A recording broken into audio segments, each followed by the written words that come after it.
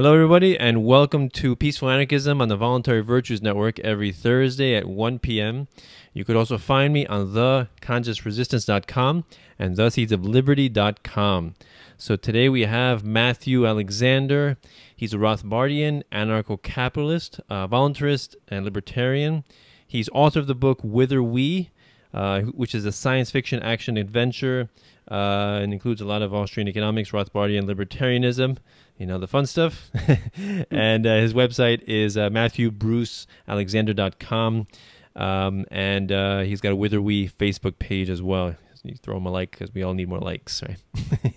And you could also he's also written articles or movie and book reviews, libertarian style, on Prometheus-unbound.org. So you can check out his stuff there. So Matthew, thanks a lot for coming on the show. Hey, thanks for having me. I appreciate it. Yeah, I saw you on Facebook posting your stuff around, like, who is this guy? And anything that's featuring, you know, Austrian economics and anarcho-capitalism, like, I'm all for that. I'd love to support, you know, rappers or, you know, any kind of authors, article writers. So, you know, we all use our, you know, preferred avenue or medium for promoting the message of liberty. And, you know, it's all good. You know, we're getting different audiences. So I'm very happy to have you. So can you, before we get into the book, can you tell us a little bit about your path, you know, your journey to voluntarism, to anarcho-capitalism, what got you started, and what books, you know, podcasts or authors influenced you the most? Yeah, I'd be happy to. I started life in a Republican family. Growing up, I was a very firm Republican when I was a kid.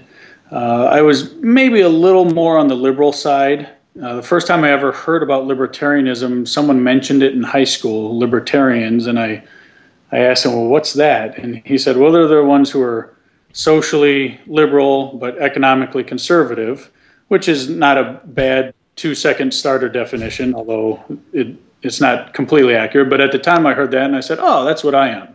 Although I was mildly libertarian, I would say, very mildly. I was very much in favor of the drug war as a kid. Then towards the end of high school, just being introduced to new ideas, new things, and some classes I was in, you start broadening the view, you start questioning what you actually are, although I never stopped at that point, and I don't think I ever stopped being something vaguely conservative. And then one day, P.J. O'Rourke, who is from my hometown of Toledo, was back in town. Very, very funny author. He was back in town giving a lecture that my mom went to, and she bought a couple of his books and gave one to my sister and one to me. She gave to me All the Trouble in the World, which I read and loved, although looking back at it now, it's very insufficiently libertarian from my perspective, but at the time, it seemed, I thought P.J. O'Rourke was a radical, but he started making really good points, and I started to be pulled in more of a libertarian direction, and I then read Parliament of Horrors, of course, which is his best book, hysterical book, and you know, moderately libertarian, and I started getting interested in questions of policy. And I don't remember the exact route I took, but I started reading more and more people. I read a little Milton Friedman. At that point, I had not been introduced to Rothbard, and I got involved, eventually started calling myself a libertarian. This would have been around 1999 or so. And I started calling myself a libertarian. I started doing some activism for the Libertarian Party in Ohio. At this time, I was at Ohio State, so I was down in Columbus, Ohio. And I campaigned for a candidate who won, actually. And then just slowly, you know, inevitably, if you're going to take an honest look at the arguments, it's hard not to become an anarchist. I mean, you almost have to try not to. And actually, I did for a time. I remember I spent basically all the year 2004, where I basically said, you're an anarchist. But for some reason, the idea was scary to me. And maybe just coming from my bourgeois Republican background. It was too radical or something. But I couldn't think. There was someone I had connected with online who was an anarchist, and we would roam a particular forum, just blasting away at the socialists. And it came out at one point that he was an anarchist, and I thought, holy cow, dude, you're really radical. But, you know, I talked with him a bit. He didn't really try to recruit me that hard, but I talked with him, and he was the first one who really mentioned Rothbard to me. And like I said, for basically the whole year of 2004, I was basically an anarchist. I was just in the closet. And I remember it was in January of 2005, I finally just came out and told my wife at the time, who I had turned into a libertarian, and I finally said, I'm an anarchist. There's no reason to have any government whatsoever, at least nothing that we call a government nowadays. When I talk to people about my views, they say, well, you're proposing a government, it's just a different style. And I say, okay, fine, it's a government, but nothing we call a government on this world resembles what I'm talking about. So I think it deserves a different term, but whatever. So I said I'm an anarchist, and that was also the time when I decided to write Whither We. I was always a reader growing up. I had kind of sidetracked into cinema for a few years and wanted to do something with that, and maybe someday I still will, but I don't have the right temperament to put together an independent film project. 90% of that is asking people for money, and I hate asking people for money. So that wasn't going to happen, but I've got a great temperament to sit down and just write a script or write a book or whatever. And I had always wanted to be an author. In fact, I had written a few books as a kid, nothing that I would ever want anyone to read. It was good practice at any rate. Right. So I decided, well, I'm going to write a science fiction libertarian novel. And that was in January, and by about May of that year, I had done enough pre-planning, and I finally sat down, and 5 years later got it published. Wow, very nice. You know, I find it amazing when we look back on our evolution, you know, of our intellectual, development. You know, we get influenced by these things that just happen to us. You know, books or people say something, or like you said, you met somebody online, and it's really amazing how that happens. Like me doing this show. You know, it's funny, people come up to me and like, this is so awesome. You just said something that just clicked, and it's like really, it's an amazing thing to have that happen to somebody, and and think that you were a part of it. It's an amazing. I was looking up Whither We on Google just to see who was talking about it one day, and this guy, I don't know who he was. He left a comment somewhere saying he was a libertarian. He said, although actually I would call myself more of an anarchist now after reading Whither We. And nice. I thought, oh, isn't that cool? My life has not been for naught. I mean, that was the best feeling in the world. Yeah, it's really amazing how we just content creators, like authors or article writers, or make a podcast, or like me doing these interviews. You just put content out there, and you don't know what would happen with it, where people would take it, how big you're gonna get, or people are gonna ignore you completely. Hopefully they won't, but you really have no idea. And it's a great, it's a magnificent process. So that's great. That's an awesome story. It's like for me, I came from more of a democratic household, but I didn't really care about politics. But I slowly got introduced to Anatomy of the State. Actually, first it was Creature from Jekyll Island, Edward G. Griffin, and then so I did a lot of research in the precious metals and monetary system and Austrian economics, and then I got into more voluntarism, anarcho-capitalism through Stefan Molyneux. Because of the peaceful parenting, I got introduced to him through peaceful parenting and spanking, the anti-spanking stuff. And then that was my backdoor entrance into anarcho-capitalism and voluntarism. So, I owe him a big debt of gratitude for that. But so about your book, I mean, I don't know how much detail you want to go into it, but how would you describe your book and what it's about? It's written in 3 parts. Part 1 is a rebellion against a tyrannical government, and I go into or the story gets into why government sucks, essentially. Part 2 is an attempt to demonstrate how there can be a better way, a voluntarist way. And then part 3 is a shorter part, and it wraps up ideas, and it was my attempt to universalize these Rothbardian ideas that I'd been playing with in the first 2 parts. Yeah, cool. I mean, it happens about 800 years in the future on a different planet, a couple different planets it happens on. Yeah. Earth is talked about but never visited in the book. So a far future story. Awesome. Yeah, it's such, I admire authors, especially ones who are, writing fiction. Like it's like you have to have such a creative mind, and then to create these characters and then interweave their stories and then have it come together at the end. And yeah, I got my strengths and my weak points. It's interesting reading other authors talk about their stuff and what they find easy and what they find hard, because a lot of times it's very different from me. There's some things like plot for me has always been easy. I've never had a problem fashioning a plot, making a plot work, but I have difficulties in other areas. So yeah, it's always interesting to read other authors and how they approach things too. So are there other like libertarian or anarcho-capitalist fiction writers that you have read? Yes, I have read a few.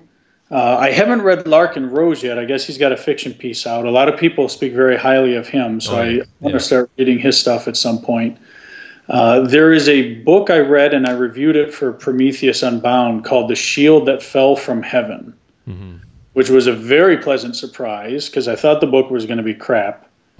It was some small publisher, some first-time author, and he solicited a review from us, so of course we were happy to do it. And I read the book, and I was quite pleased with it. And it starts out as a historical novel and becomes more science fiction as they go. In fact, becomes very science fiction as they go, although in a plausible way that I accepted.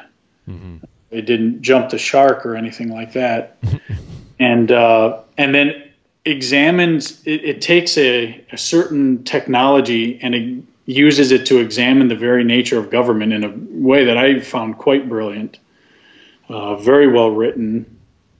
A deliberate attempt to kind of capture a 19th century style, which is when the story takes place. So I thought that was a very good book, and I've kept in contact with the author. He was working on another one, last I heard. I expect it'll be out pretty soon. So there was that. I've read a few other things. That's the one that stands out to the most that I can think. Of course, there's Heinlein's "The Moon is a Harsh Mistress," which comes within a hair's breadth of being anarcho-capitalist, I think, which was good. Although I don't think that's Heinlein's best book. I think he had some other stuff that was better, but it's good. I enjoyed that. And of course, there's Atlas Shrugged, which isn't anarcho-capitalist, but it's a kissing cousin. Nice. Yeah. Larkin Rose, he's a really amazing writer. I think, very clear and precise. Passionate, I've heard. Yeah, and I read the Most Dangerous Superstition, although that's not fiction, but I think it's the Iron Web. That's his fiction book. That might be it. I think so. I can't remember the name of it, but yeah. So he's really amazing with the way he can articulate these ideas, in a simple and direct way, so that people can understand it. Because I think it demonstrates your ability, or how much you know a subject. It demonstrates how well you know it by how easily people can understand it, right? How well you can transmit the message and articulate it to people. Because if people don't understand what you're saying, what's the point? If you're trying to use words to impress people, impress people and show your knowledge, but nobody understands what you're saying, it's self-defeating, right? Yeah. Well, if you can't explain it such that a third grader would understand it, then maybe you don't understand it yourself. So exactly. Yeah. I think it's Albert Einstein quote. It's like if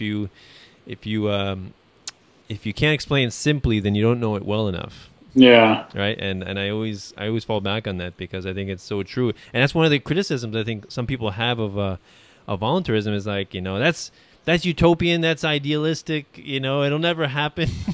Yeah. It's too no, oh yeah, no, this is just like ending slavery, right? Right. This is the one I get. You're oversimplifying things. I'm like, that's the idea. You want to simplify. You want to complicate things. Is that just like a scientist? You and your simple, elegant theories. I'm not even sure. I mean, that phrase almost has no meaning the way it's used. It's when they've run into something that they can't rebut. Mm-hmm. It's very new to them. They're still struggling with it, but they don't want to say, "Well, that's an interesting point. Let me think about that." They still just want to argue and not accept it. So you get that's utopian, or that's just ideology, or you're oversimplifying things. And you're right. And there's always my favorite. I say, well, we're not going to argue about whether it could work because there are societies that have used it. And I talk about the Old West in the U.S. or Ireland for a couple thousand years, and point out how anarcho-capitalism of a somewhat Rothbardian flavor was used. And they say, well, okay, but it's a modern industrial economy now. And then I ask, okay, so what is it about the modern industrial economy that would make this system not work when it worked before? And of course, I've never gotten an answer then they usually change the topic. And then when I insist on asking the question 7 or 8 more times, they finally get pissed off and go away. But yeah, you're oversimplifying, you're overgeneralizing, you're a utopian. Basically, I think what they all boil down to is what you said. Like, I don't know, but I don't want to say I don't want to admit I don't know. Yeah. I hit a brick wall, but I'm gonna just lash out and throw an ad hominem. It's oversimplified. Which, of course, is a charge that could be leveled at democracy, too. Oh, yeah, we'll all just get together and vote and pick our leaders, and they'll lead us. I think you're oversimplifying. I mean, that charge could be leveled at anything. I mean, right. It's basically saying, well, you got me, but I ain't going to admit it. Yeah, and the way I look at it is that when you expect the government to take care of your problems, that's essentially being a lazy, that's lazy morality, basically, because you're not taking the responsibility on yourself. What would I do in this situation? How would I deal with the poor? How would I deal with sick people around me? It's always, the answer is always the government will take care of it. If we just get the perfect person in power to enact the perfect amount of laws to create the perfect amount of violence in society, utopia would be reached. Right? The right amount and the right kind of violence will get it taken care of. Yeah. So I encountered that a lot, and I mean, at that point you got to back down, because at that point they're like the wall went up, and they're just not going to accept anything you say, regardless of how logical or rational. Yeah. Yeah, they need to at least mull over it a little bit. So right.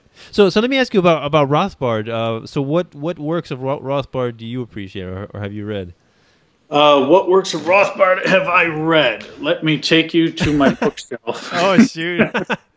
Well, it'll just be easier that way. Let's see here. Nice. We've got, if you can see it well, we've got Conceived in Liberty. Wow, look at that. Panic of 1819, For New Liberty, Ethics of Liberty, America's Great Depression, and Power and Market. Wow. And, of course, at one time or another, I've probably read about half of Man, Economy, and State, just piecemeal on the Mises.org or else.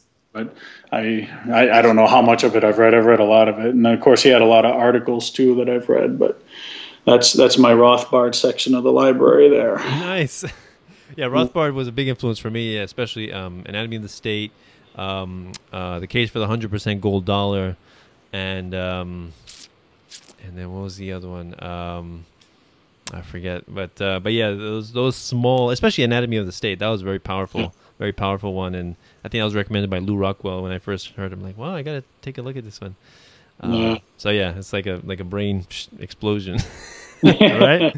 Yeah. So I mean, there's a connection that he just said, and sometimes you'd read things and you just say, yes, that exactly, right? Yeah, couldn't have said it better. That's exactly it, and Yeah. I felt a lot of that. I don't consider myself an objectivist, but I felt a lot of that reading Atlas Shrugged, Yeah. which I read. I read that before I was an anarchist, but I remember just thinking, "Holy cow! She actually wrote that in a novel that people read." I just couldn't believe it. I heard that Atlas Shrugged is like the second best selling book aside from the Bible. Yeah, I've read that. Now I just read that quotations from Chairman Mao was. So I don't know what to believe, but which I definitely like one more than the other. Right. But, I have heard that. I don't know whether or not it's true. It does seem to be generally accepted that the Bible is number one, but yep. I mean, Atlas Shrugged still sells millions each year. Wow. Over half a century after it came out. So right. it hit, well, it was what, 57? So almost 58 years. So, wow. Yeah, I mean, it struck a chord somewhere. I just, with a book being that popular, I would like the ideals to be a little more popular than they were, as well as Ron Paul did. He didn't do nearly as well, obviously, as some of us would have liked. I mean, there's an audience out there for those ideas, and it made people very passionate. But we don't live in a libertarian society. That much is very clear.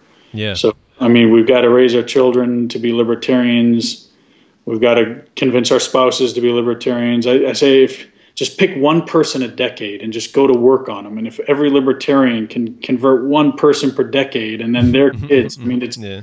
The only way to get our utopian society is enough people have to be convinced that it'll work. Mm-hmm. I mean, I think we need libertarian schools. Mm-hmm. That would be the best way. I think we need to teach kids libertarianism like Catholics are taught Catholicism in Catholic schools. Mm-hmm. I think we need libertarian schools. There's a certain type of intellectual person that you're going to be able to connect with. I think a lot of people, though, if they don't get it in their childhood, they're just never going to accept it.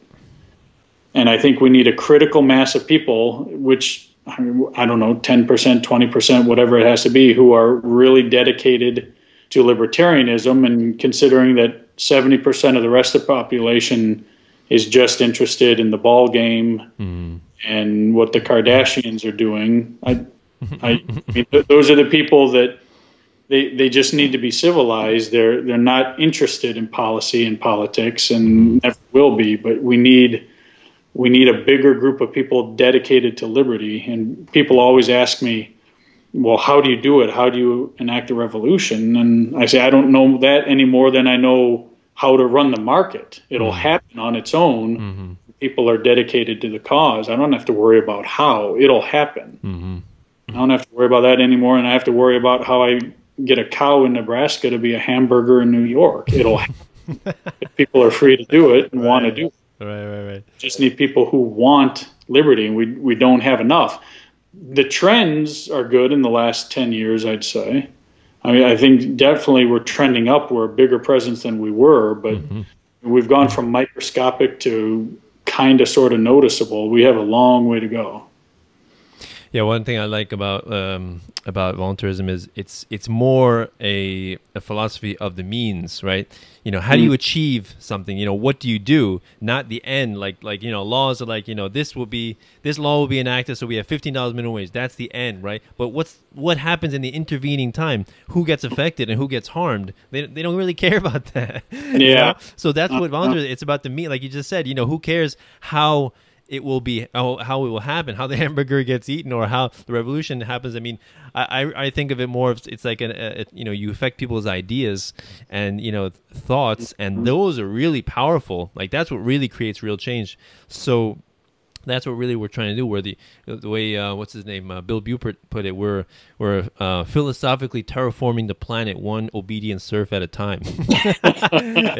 yeah, it's one of my favorite lines of his, is that, you know, yeah, so if you can, like you said, you know, just be patient and just, you know, the other thing is try to make this philosophy so attractive. It's like, you know, I don't think we'll get far if we're just disparaging and belittling every single other philosophy, whereas we just have to say, you know, this the way, living like this and believing these things makes me happy, Yeah. and it's a philosophy of peace, of love and compassion, true compassion, not like welfare state, I'll steal your money and give it to this person compassion. That's not compassion. But there's true compassion. So it's really a philosophy of love, the way I look at it. And I think once we can communicate that to people, then it's irresistible that they're going to want to embody that as well. Yeah, absolutely. And that raises another important point that I've started hitting a little more often, is there seems to be a divide among libertarians between the libertarians who want to watch the world burn and the libertarians who want the social order to at least be stable and work as well as possible until, and I am definitely in the latter category. Especially with all we know about how the brain works and how when your emotion gets going, it totally cuts off your neocortex and you don't think logically when you're emotional. I think we need peace and stability is the best way to sell the libertarian message. I don't want to see, I want to see the American empire collapse, but I don't want to see some violent, tumultuous period of collapse because Adolf Hitler has come out of that sort of thing. Yeah, definitely. And you can't appeal to people when they're scared. You can't appeal to people when they're angry.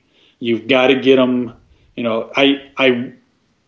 I want the system to be stable enough so that people can at least consider alternatives. Because whenever anything goes wrong, the market gets blamed. And if society collapses because of the government, people will say, look at how much we need government. This is proof that we need government. As soon as the government fails, it becomes proof that we need government. And that's what I don't want to see. So I don't fall into that, let's gum up the works and destroy the system in a big ball of fire. Right. And if I get picked for a jury, I'm not going to... I'm not going to vote guilty unless it's some type of violent crime. Even a thief, I don't think should spend time in jail. I think he needs to pay restitution. Even violent crimes, I think jail is usually, almost always, the wrong way to go about things. There are some people who need to be removed from civil society, but so in that sense, I'm not going to help if the cops come to me and ask, did you see that guy running by with a marijuana? Where'd he go? I'm not helping. Right. I'm not going to do that sort of thing. But at the same time, if there is a murderer, I want the police to catch him. I want the court system to work as well as it possibly could, because I think the best message, the best conditions to sell our message is when people are not scared when things are working, because otherwise the market's going to get blamed and people are going to be scared, angry, and they're not going to listen. So what side of that do you find yourself on? Well, yeah, I think I'm in agreement with you as well. There's a couple ways I look at this. One of them is this cartoon where you see these mob of people pulling down a statue of a dictator, and then underneath the ground another statue is coming up. Right? It's the revolving dictator, right? So yeah, you're right. Violent revolutions elicit violent dictatorships to rule them, right? And the problem is because you're not appealing to people's ideas, their philosophy. They're not understanding it philosophically, what freedom is, right? So the idea is like government is not the buildings, it's not the people in the uniforms, it's not, really the tanks or the weapons or anything like that, or the IRS. That's not really what government is. Those are real things and they exist, really. But what gives those power and legitimacy is the people believing that they have the power and the legitimacy. Exactly. Right? So the real source of the power is in the minds of the people. They give those legitimacy. And so if we don't affect the minds of the people, then you can burn all that, destroy all that, and they're going to create it again. That's an excellent point. In fact, I get into that in Witherwee a little bit with my main character when he's been detained and he's waiting what he thinks is going to be an execution. And he decides, well, I'm going out in a blaze of glory. He reflects on how many criminals, once they're detained and handcuffed, they go meekly into their cell or into the execution chamber because authority has been demonstrated over them. He says authority is mine to give. You may have power over me, but you don't have authority unless I choose to give it to you, and I don't recognize the legitimacy of your authority. and that's where it is. I love the cartoon about the people don't know their own strength. Right. It's a bunch of people standing on one end of a plank while a politician stands on the other end overhanging a cliff. Right. I like that. Walk off the plank. Yeah. Just walk off the plank. You give him the authority, and you're exactly right. And Witherby deals with that a little bit, and we've just got to convince people that the state is not legitimate. Yeah, and the other way is Stefan Molyneux put it pretty greatly when he said, if we live in, let's say a church religion dominated society, and you murder all the priests, you will kind of de facto create an atheist environment, but not really, because as long as the people believe in God, they're gonna appoint new priests, right? They'll ordain new ones. They're gonna replace them. So you're not affecting the mind of the people. That's really the source. That's the root, right? And Henry David Thoreau, right? There's a thousand hacking at the branches and only one hacking at the root.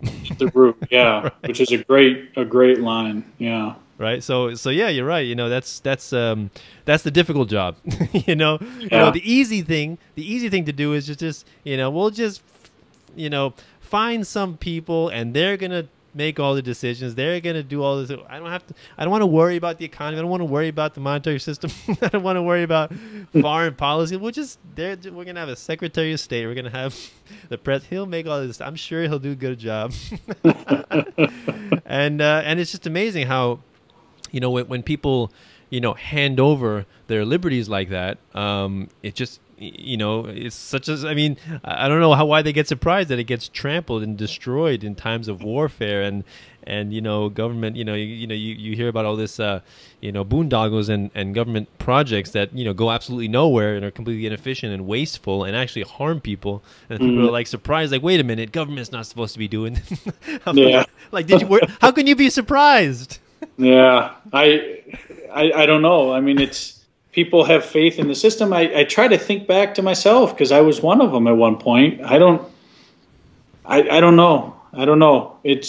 But then again, I guess when I started reflecting more and more on it is when I started drifting more into libertarianism. So I don't know. I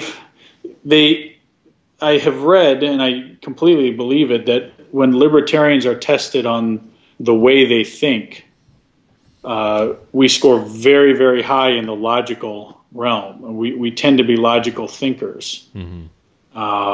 So I think the message can reach the logical people. We've got to find a way to get it out to a broader audience, and songs, movies, books, that sort of thing is the way to do it. There's a certain type of person that you hand them The Ethics of Liberty by Rothbard, and it's going to have no effect on them. Right. But if you give them a character they can relate to, who goes through a sort of libertarian story, or that there's a certain type of person who can be convinced by that. So I myself have never found that very convincing. I just like writing stories, which is why I do it. I always found a good, rigorous argument by Hans Hermann Hoppe to be what I find convincing, but I guess it's a minority of people who think that way. Yeah, that's exactly why I love to interview and promote the work of authors like yourself, or people who make cartoon animations featuring voluntarist ideas, or rappers, or just different people who have, or just people who have a YouTube channel and they just put out various stuff. It's just the more varied the avenues of expression that we can use, the more people we will affect, right? Because you're right, some people will only react to a rap song. Other people only react to a cartoon animation. Other people need a fiction novel. Other people need, pure philosophical, or let's say pure Austrian economic text. Some people want that. We gotta broaden our horizons, expand our influence. Reach as many people as you can. Yeah. So wherever I go, like for example, I I do the homeschooling with my kids, so I'm out and about meeting other homeschooling families and parents, and so you know, a lot of homeschoolers are generally they're already critical of the you know, public education system. So I kind of just, you know, kind of push them along like, wait a minute, if government can't do education right, let's examine some other things. Yeah. Do you like when you do you talk about these things in your everyday life, like when you go out, or like do you try to start conversations, or only if people approach you? I used to start them a lot more. In the last few years, I've gone a little bit more H.L. Mencken, where I'm just enjoying the circus, I guess. No, I do. I try to. I'm less aggressive about it now. I try to do more of, when I was young and brash, I'd go in and I'd just say, you know, are we allowed to cuss on your channel? I don't know. Yeah, it's fine, no problem. No problem. I just say, all right, motherfucker, I'm going to beat you in this debate with the brick of libertarian logic. And, right. Now, I mean, it's more of just, you know, plant a seed here and there on one particular topic. Make people see things in a way they haven't seen. I mean, I've gotten some reactions, you know, about legalizing marijuana, and if you strip it down to what the drug war actually is, people don't really confront it that way often, and if you present it to them that way, so you know, someone is on the fence about, well, I mean, marijuana is bad, but I don't know, the medical marijuana, and I'll just say, I don't think someone should be put in a cage like an animal for having a plant. Mm-hmm. and a lot of times people, oh, I mean, it doesn't convince them in that instant, but a lot of people haven't had it put to them in that way before, and they think their first reaction, well, that's kind of funny, but then a lot of times it'll stick with people because, well, you know, what he said was not inaccurate, it wasn't exaggerated, that's what we're doing. So I mean, things like that can have an effect. Yeah. I mean, the best way to convince someone is to establish a relationship with them, a good relationship. Yeah. So that they'll listen to you.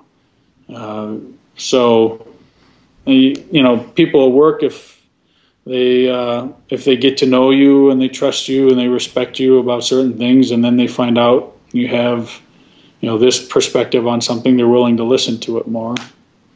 Yeah. My approach, because I have a background in stand-up comedy, so I use comedy a lot to help relax people, you know, break the ice, put down their guards. You know, I know some people, they use alcohol. They say, you know, before you talk to somebody, you know, lay on some harsh, you know, anarchist philosophy. Just say, you know, let's go out for a drink, have a couple of beers, and that calms people down and relaxes their guard, and it makes them more inviting to what you have to say. And another thing is, Stanhope fan. Say again. Doug Stanhope fan. Oh, really? A big time. I love that guy. That guy's great. The Larkin Rose, this one Larkin Rose idea really resonates with me, which is like,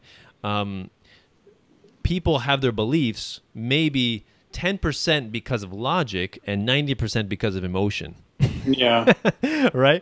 And that's about the balance too, I think. Yeah.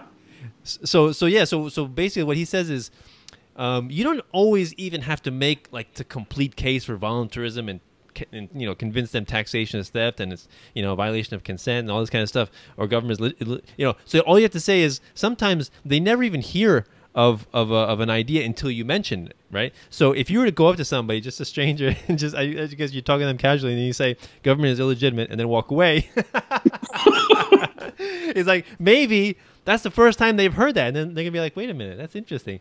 Okay, so if it's the first time, they might not accept it. But then, what if it's the second or the third time? Because some people are of the mentality that if they hear something enough, they're gonna be like, you know what, you're not the first person to say that, and then they're gonna be more likely to believe it, and they might assume it just for that reason. Yeah. Oh, and sometimes it's not even a conscious process. Sometimes it's just once they're accustomed and it's no longer strange, they can grapple with it. Right. They don't like new ideas or things they haven't heard before, but it's not even at a conscious level. If they just get used to hearing it. It's like Einstein's relativity. No one actually understands what the hell the dude's talking about. But if you hear space-time enough times, you become used to hearing it, and you're comfortable with the term. But I mean, you can't honestly claim you know what space-time actually. You can't picture space-time. It's a nonsense thing. But yeah, so I mean, so they say it can work in a good direction too. If you put up 1 million signs across the country, government is illegitimate. At the very least, people have gotten used to it, and now it's a topic that can be discussed. So that's one step in the right direction.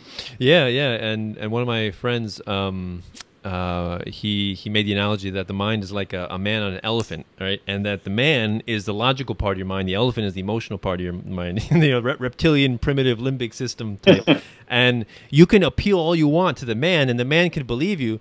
But the emotion, so you could tell the man go left, and he'll understand and everything. But then the elephant's going to go right because it doesn't care. Yeah, that is true. Right. So we have to learn to understand the elephant, basically. How do we appeal to the elephant? That raises the topic of why I think science fiction can be so successful for libertarians, because it takes you away from your biases and your prejudices. And let you approach something that you're not yet emotional about. So, you know, whether I put 800 years in the future on a different planet because there was no one there who had any opinion about the political parties on the planet they're on. There's no one there who had preconceptions about this group of people or whatever. They're just, whereas if you come here and you start talking about Republicans and Democrats and you put things in familiar settings, then you have to deal with the familiar prejudices. So science fiction can get around that, and that can be very useful for libertarians. Yeah, that kind of reminds me, actually. Now I also have an interest, like you know, when I was in high school and early part of college, I was reading a lot of theoretical physics, cosmology, astronomy, like writers like Michio Kaku and Carl Sagan and Stephen Hawking. You know, those kind of writers. Have you read any Michio Kaku? I have read. Yes, I've read a little bit of him. I've read Carl Sagan and Hawking. Yeah. I totally reject orthodox physics. Oh, yeah? So I reject their perspective. Oh, really? Which is kind of an interesting story in itself. Can you explain that? Yeah, sure. I mean, it's part of what my next book is about. Oh, okay. It's going to be called The Preferred Observer. And it's also science fiction, not a sequel to Witherwee. It's also libertarian, but this time the theme is more about why people believe what they believe and how seeing is not believing so much as believing is seeing. We tend to see what we already believe, because I look around and I see things that are just very popular, accepted without question, and yet, in my opinion, disconfirming proof is easily accessible if you're interested in it. And it's a topic that kind of fascinated me, and I started writing this novel that was going to kind of explore those themes a little bit in a sort of suspense sci-fi thriller. And I had, of course, I was going to blame everything bad on the government because I'm a good libertarian. And I don't know if you've heard of the Electric Universe. No, is that a book? It is a new paradigm in science. Very heterodox, fringe. It would be called pseudoscience by orthodox people, although they're wrong. And I had heard of the Electric Universe, kind of looked into it a little bit, read what I thought was a very devastating critique, and just kind of dismissed it. And so I was going to use the Electric Universe as a paradigm which had taken hold of science. And it was going to have been done through, you know, government bureaucracy imposing standards and that kind of stuff. And I was going to explain how this obviously wrong viewpoint came to dominate. And I remember I got to chapter 19, and then I finally said, okay, I need to research this a little deeper, because I at least want to be fair to it. So I need to research this a little deeper so I at least know what I'm talking about. So I started researching it, and it won me over. When I went deeper into it, I am now an advocate of the Electric Universe. for 100 million different reasons. I could talk about that for 12 hours. But so anyway, I had to go back and change my book. So, don't you hate the electric universe was going to be the little guy being suppressed by big science. But yeah, so anyway, that I was already at that point pretty sure that the Big Bang was crap. I did not reject Einstein at that point. I did reject the Big Bang. But now I finding the electric universe was a very similar experience to finding libertarianism and Austrian economics. Suddenly I could see things with clarity that I didn't see before. Can you explain a little bit the electric universe? Yeah, more than happy to.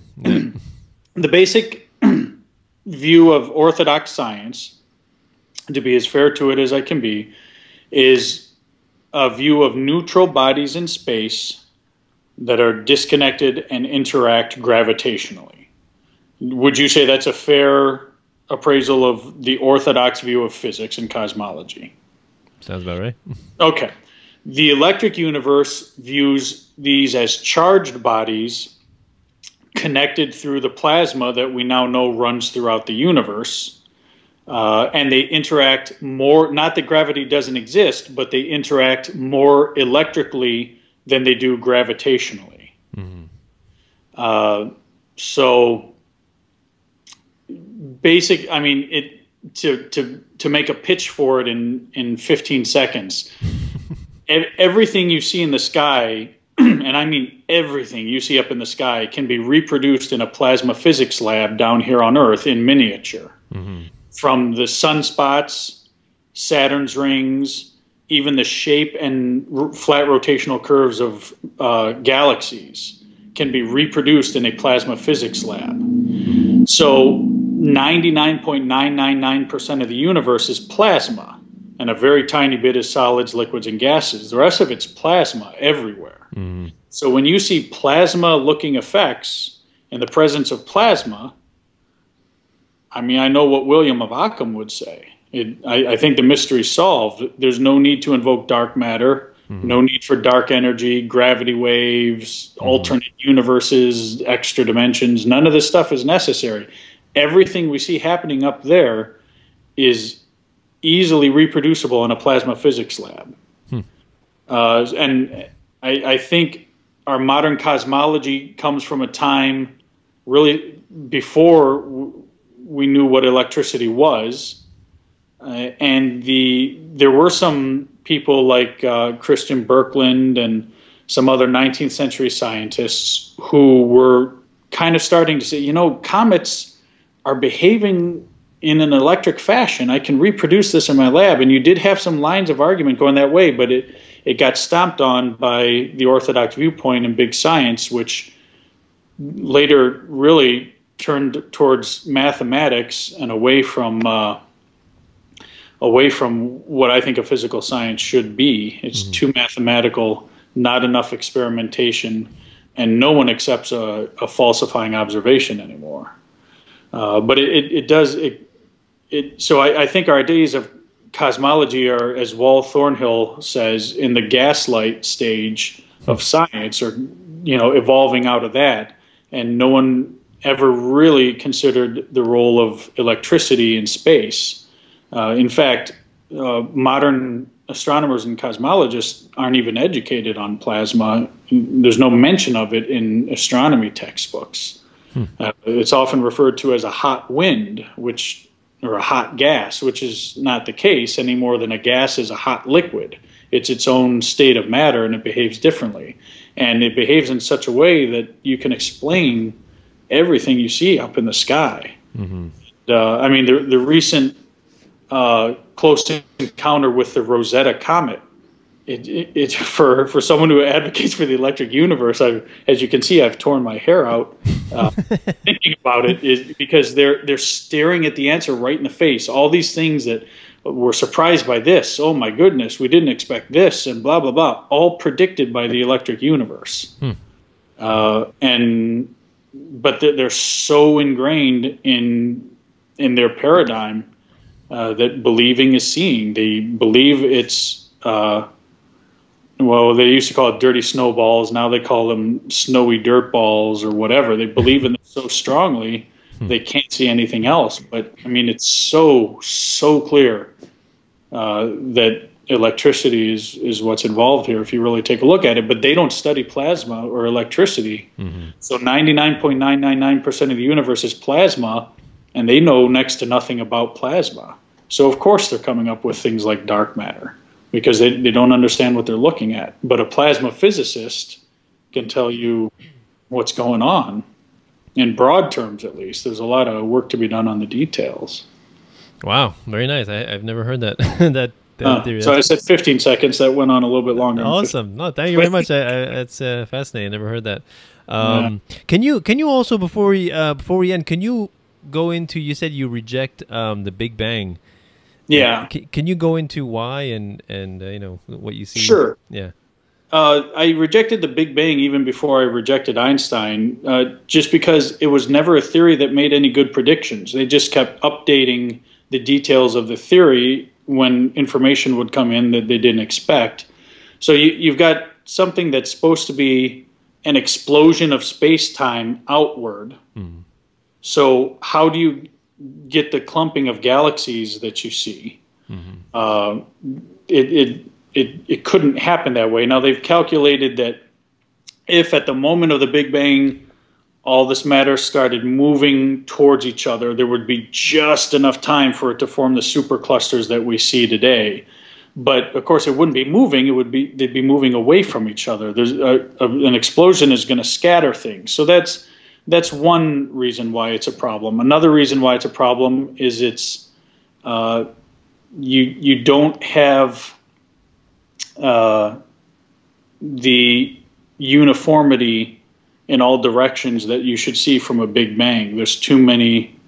You don't have the isotropy, is what they refer to it as. I mean, there's a one point in time where I had a whole list of things I could go through, but I mean, the Big Bang, I came to see very quick. Also, the predictions of the temperature of the interstellar medium were wrong. The people who predicted the temperature pretty closely were the ones who believed in a steady state universe. The Big Bang people were off sometimes by orders of magnitude in how cool they thought the interstellar medium should be. When they finally found out the temperature, the Big Bang advocates have did what they have always done, is they changed their retrodictions to match the data, but they did predict it beforehand. I mean, there were tons of problems that went into that. It is just a bad theory, and I think it's very emblematic of modern science. There's no such thing as a falsifying prediction anymore. There was a comet, I forget, it might have been linear, I forget which comet it was, but there was a comet that broke apart, exploded essentially. And they were surprised when it exploded when it did, but they took spectrographic analyses of the comet, which had exploded, so presumably we're looking at its innards, and they found no water. It was as dry as a bone. Okay, the theory's done, guys. Comets are not dirty snowballs. Now, maybe the electric universe is right, maybe it's wrong, but it's certainly not a dirty snowball. You just saw a comet break up. You took a spectrographic analysis. There's no water. The theory's done. There have been comets that have passed through the sun and come out intact on the other side. Really? Wow. Yeah. It's not a dirty snowball. Wow. And we just landed on Rosetta, and there's nothing there but rock. And it's funny listening to these guys talk about it, because they can't confront the truth. Well, it's a rock-like substance. It was harder than we thought it would be. The lander rebounded off the comet a lot stronger than we thought it would. Because it's this rocky-like substance. No, it's not rocky-like. It's rock. It's a rock. It's not made of snow or ice. It's supposed to be this, loosely packed bunch of debris, and it's obviously a big chunk of rock. It's not a primordial snowball. I mean, we've seen it. The Shoemaker-Levy comet that crashed into Jupiter some years back. it broke apart into a bunch of pieces. And of course, they tried to explain it through tidal kneading. I think there's a better electrical explanation, but they're not. And then, the water they do find is a pittance, and they find that the details of the way they find it suggest that it's not coming from the comet itself. It's probably being electrically, chemically created, which is a process that can be reproduced in a lab here. But and then a lot of what they call water is not H2O, it's just OH. And they say, well, it's OH, photodissociation got rid of one of the hydrogen molecules, but we're going to call it water. But most it's not water, it's OH. So, I mean, it's just they don't accept falsifying observations. When the comet breaks apart and you analyze it and there's no water there, that theory has been falsified. I mean, if that doesn't falsify the theory, I don't know what would. Wow. So, Cool. Fascinating. Yeah. So real quick, which so I assume Michio, Stephen Hawking, and Carl Sagan, you would consider them orthodox? Yes. Right. Completely. Although I have a lot of respect for Carl Sagan, but yeah, he's an orthodox. He's definitely in the Einsteinian orthodox tradition. Yeah. So can you name some unorthodox scientists or physicists or? Well, I'll say Christian Birkeland, simply, even though the orthodoxy claims him now, for a long time he was ridiculed. He was the one who said, I think Earth's aurora are due to ions coming from the sun. And he was ridiculed right up to the point where they sent a satellite up there and said, oh, he was right. So now he's embraced in the mainstream, but he was originally one of those. There's a man by the name of Bruce was his last name. I think Charles Bruce. He was an astronomer who also had studied as an electrical engineer. And he had that electrical engineering background. So when he looked in the sky, he started seeing things that reminded him of electrical effects in plasma. So he's another one. Ralph Jurgens was one. He was the one who, I think he was the first one to come up with an electric model of the sun that does not rely on nuclear fusion. Another theory which has been falsified dozens of times over. It was a guess at the beginning. Okay, not a bad guess. At the time, fusion was becoming, nuclear physics was becoming a thing. Fusion, okay, fine, it's internally driven by fusion, but I would say it's been falsified in a number of different ways. Ralph Jurgens developed a model where the sun is an anode, which is a positive end in a system, and then the heliopause is the cathode. Wal Thornhill is and Don Scott are the two big scientists currently alive who are studying into it. In fact, they've just finishing up an experiment called the Sapphire experiment, and I want to get more details of this, but they actually were able to reproduce the sun in miniature in a lab using the sun as an anode and running an electric current through it. I mean, they reproduced the reverse temperature gradient. They had coronal mass ejections. They had sunspots. They had the granulation that you see. And they even had some indications that some fusion was going on the surface. Because we know there's fusion going on in the sun because there are neutrinos coming up. But according to kind of a preview report I heard, they said they were able to match the data they got from their experiment and match it perfectly to the data being gathered from the sun. So that's extremely exciting. And I at this point am pretty much convinced we live in an electric universe. I find it extremely exciting. Wow. That's the first time I hear all this, but wow, fascinating stuff. Check it out at thunderbolts.info if you want to look more into it. There's thunderbolts.info, also holoscience.com, HOLO science.com. I also have one quick question before I stopped reading about all this stuff, theoretical physics and cosmology. I read a little bit about M theory. Yeah. Is that would that also be considered orthodox? Yeah. Well. Or superstring theory. Yes, the string theory has a number of detractors. Okay.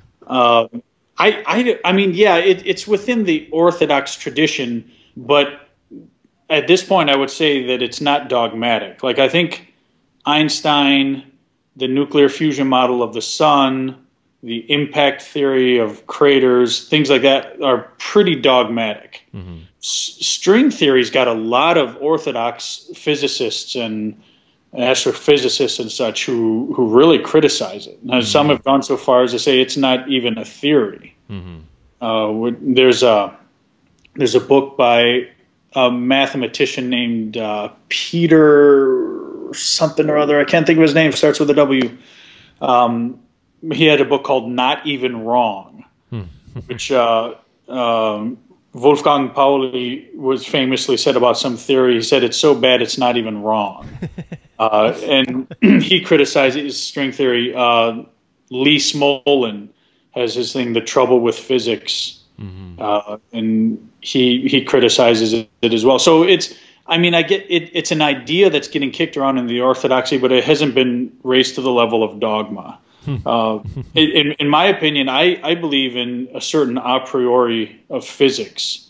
Not that you can do physics from your armchair, but that any physical theory has to pass a certain test before you can even bother considering it, and that is it conceivable?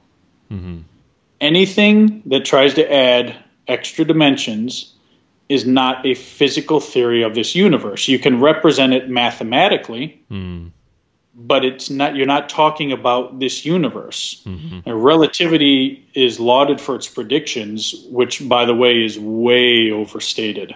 But to the extent that it agrees with observed reality, which it occasionally does, okay, fine, you're mathematically describing it, but you haven't created a theory that actually describes reality.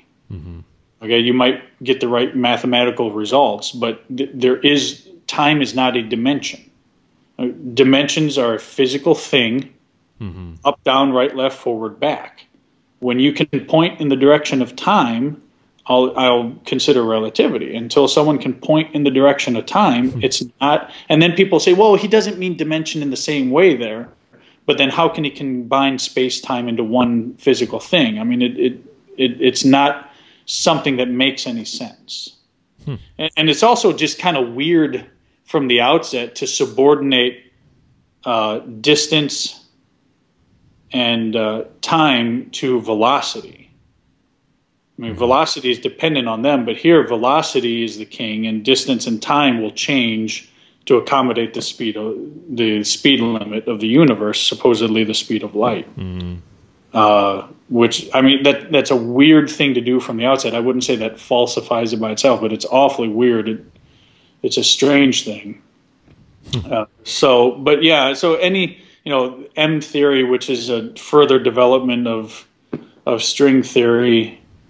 I mean, there's no one string theory. There's one estimate was there are more possible string theories than there are atoms in the universe. I mean, that should be a clue you're on the wrong track. Science simplifies things, which the electric universe does. It simplifies things. Even gravity in the conception of the electric universe is kind of like a secondary effect of electricity at a subatomic level. Although I consider that more speculative. But in terms of what powers the sun and what runs the galaxies, I am quite confident it's electricity. And if you spend some time reading it, you'll run into so many different reasons why. I mean, I couldn't even list them all for you. I could probably list you 50 reasons off the top of my head, and that's only the tip of the iceberg. Seems like every time a new press release comes out, there's another another point for the electric universe, it seems like. Yeah, I don't mean to keep you too long, but I have too many questions for you. Dude, I'll talk to midnight about this. Go ahead. So, what do you think about the flat Earth theory? Have you heard about that one? The flat Earth. Yeah. I have heard about that. What's your opinion on that one? I have to hear it. Centuries ago, millennia ago, they saw the shadow of the Earth on the moon. Right. That cleared it up right then and there, I would say, about the flat Earth. Okay, so you're not so you think it's complete? No, not a flat Earth. Okay, just curious because I first heard that from Jeff Berwick's Anarchast. I don't know if you watched his show. Jeff Berwick, writer of the Dollar Vigilante, and he interviewed this guy Eric Dubé, who has his own, he's anarchist, has his own YouTube channel, and completely all about flat Earth stuff, and we never went to the moon, and that kind of stuff. We never even broke the horizon, the past our atmosphere. That's really out there. Yeah. I mean, I guess in a movement like libertarianism, you're going to attract people who are willing to throw away orthodox beliefs. Right. Which I am too, but I mean, I'm not going to throw out everything. I'm convinced that we have orbited the Earth, taken pictures, and it looks somewhat spherical. As far as the landing on the moon debate, we have telescopes that can see the stuff we left there now. Oh, so, yeah? Okay. I mean, there was never a really strong argument. I did look into it at one point because I was interested, and I read the moon hoax side, and they raised some questions. I thought, that's kind of interesting. And then when I read the rebuttal, I just thought, that just tears it apart. There's a really good video on YouTube. It was done by a guy with a number of years of TV directing experience. And all he does is examine the arguments about how the footage was faked. And he demonstrates beyond any reasonable doubt whatsoever that there was no way they could have faked that footage back then. So the argument that we didn't have the technology to go to the moon, but we had the technology to fake it is exactly wrong. We had the technology to go to the moon. We had rockets. You go into space. We had the technology to go to the moon. We did not have the technology to fake footage back then. And it's an excellent, it's about a 10-minute long video. All right, well, we can definitely include all these. Look at that. Yeah, we'll include all the stuff in the description. So, all the stuff we talk about. So, wow, fascinating. I didn't know you were so interested in that, but that's cool. That's awesome. I guess I left off thinking that physics, it's done. Now I'm on to volunteers. I guess there's much more down the rabbit hole you can go with that one too, right? Well, check out the electric universe. It's fascinating stuff. How much time do we have? Go ahead. Okay. Part of the most interesting part of the electric universe, in my opinion, which the part that I at first scoffed at when I was first introduced to it, but now I find it fascinating, is the human element. Because there seems to have been some type of electrical disequilibrium in the solar system within human memory that humans witnessed. And the reason we believe that is because you get some stories from all over the globe that have points of agreement that you just would not expect unless they were all seeing the same thing. For instance, there's something called the squatting man. And it's a stick figure who seems to be standing in kind of a pose similar to what refs will do when someone scored a touchdown, with his legs kind of mirroring the arms going up like that. Right. But there are two dots floating out in space by the hips.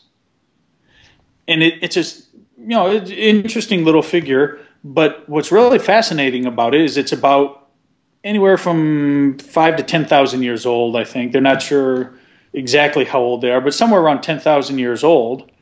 But you find this figure in Spain, in Armenia, in Egypt, in United Arab Emirates, in China, in Australia, in South America, in Arizona and New Mexico.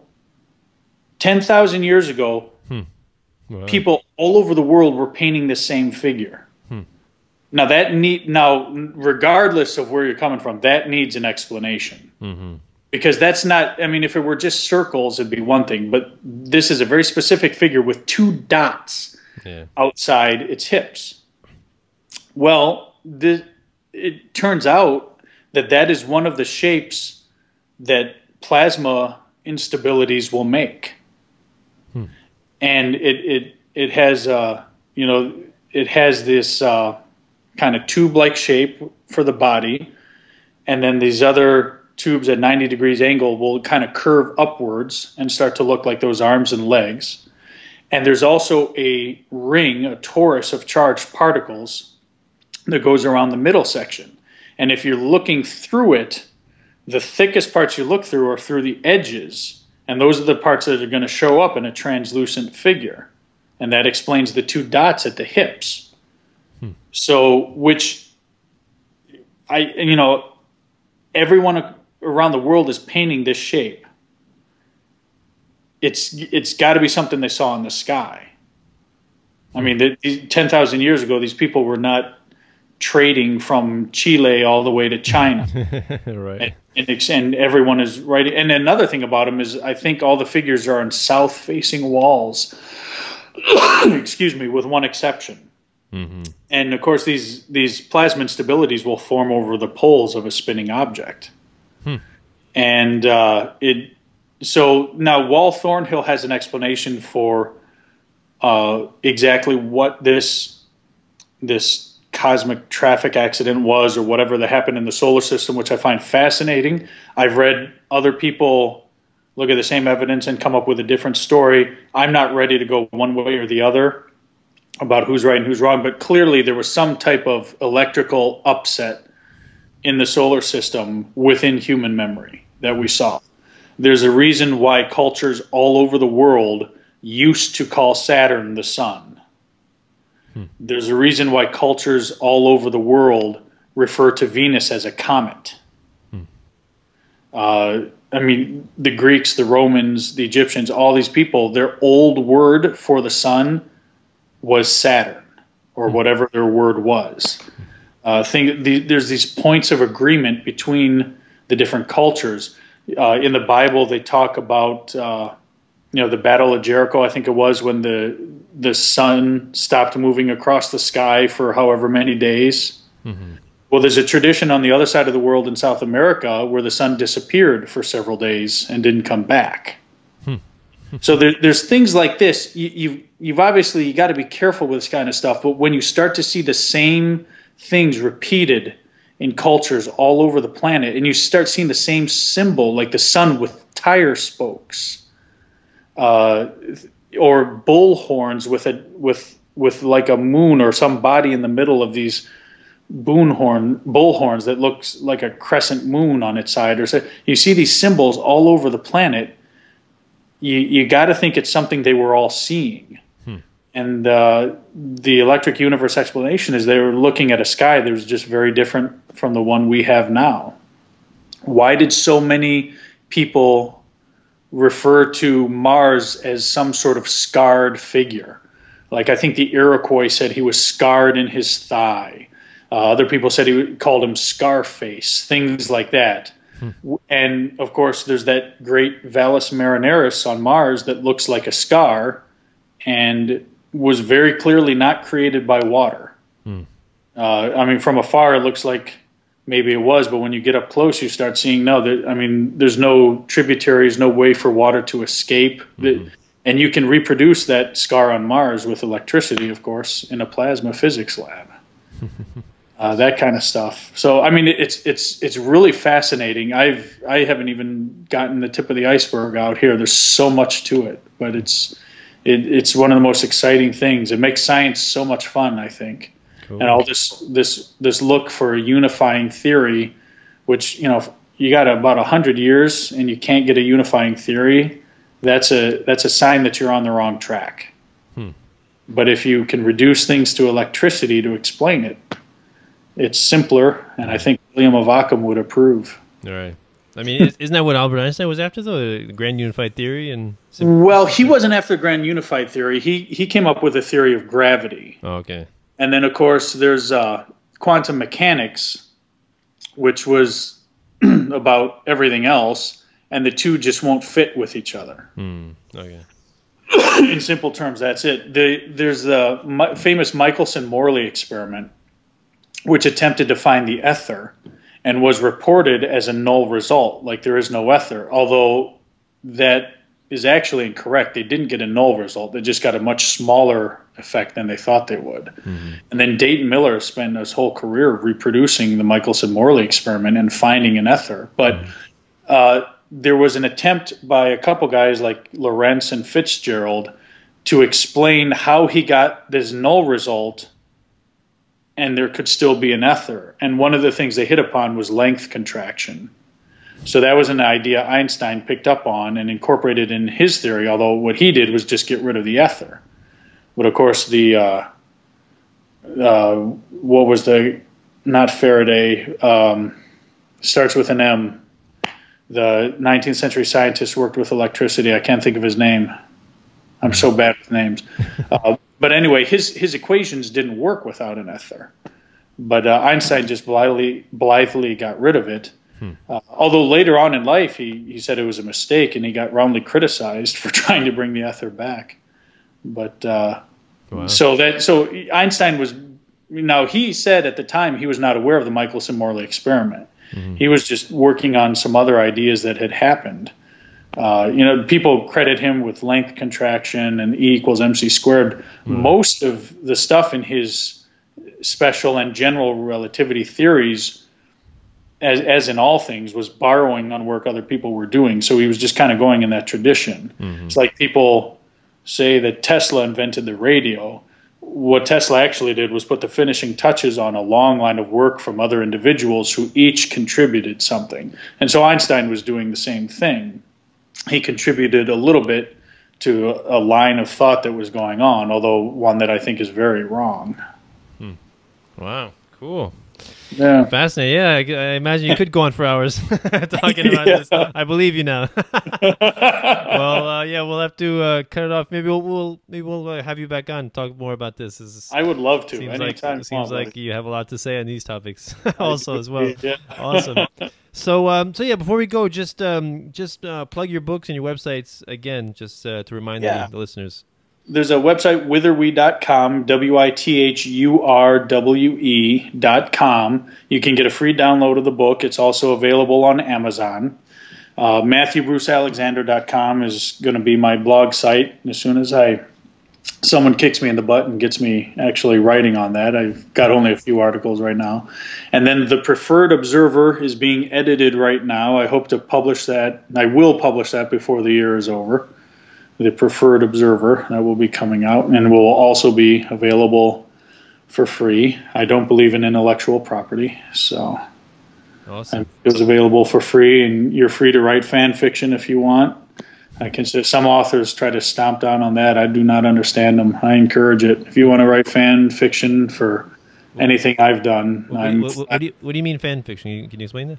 Oh, so, yeah. Sometimes people take characters from a series they like and write their own stories with those characters. Oh, usually involving sexually explicit material, but really, well, a lot of people do. That's funny. But I mean, some authors get upset when people write fan fiction. And I just think you're an idiot. You're an idiot. These are your fans, and they're publicizing. They're giving you free publicity. Right. Exactly. Right. So I encourage it. You can take my stuff. I'm all about Creative Commons attribution. And that's all. Sure, definitely. So that's how you get your name out there, and absolutely what you're trying to, the message. It's like David Friedman said: when you're young, you're afraid people will steal your ideas. When you're old, you're afraid that they won't. Right. So I guess by that measure, I'm an old man right now. Awesome. Or we're just ahead of the curve, I guess. Yeah, or that's it. I'm ahead of the curve. Awesome, very good, cool conversation. Glad we did this. So if anyone wants to donate to me, you can do so through PayPal or Bitcoin, and you can also check out the Patreon link I have in the description. We all do this out of the passion of our hearts, but in the end, time is money, or in this case, time is family. So food is money too. Yeah. So any donation, any help, help out Matthew here, help me out. It's only going to increase the likelihood people will see, the ideas of liberty, of Austrian economics, of anarcho-capitalism. So it can only be for good, right? So awesome. Excellent. Thank you very much, Matthew, for coming on. Really enjoyed it. Oh, I appreciate you having me. I had a great time. Yeah, definitely do it again.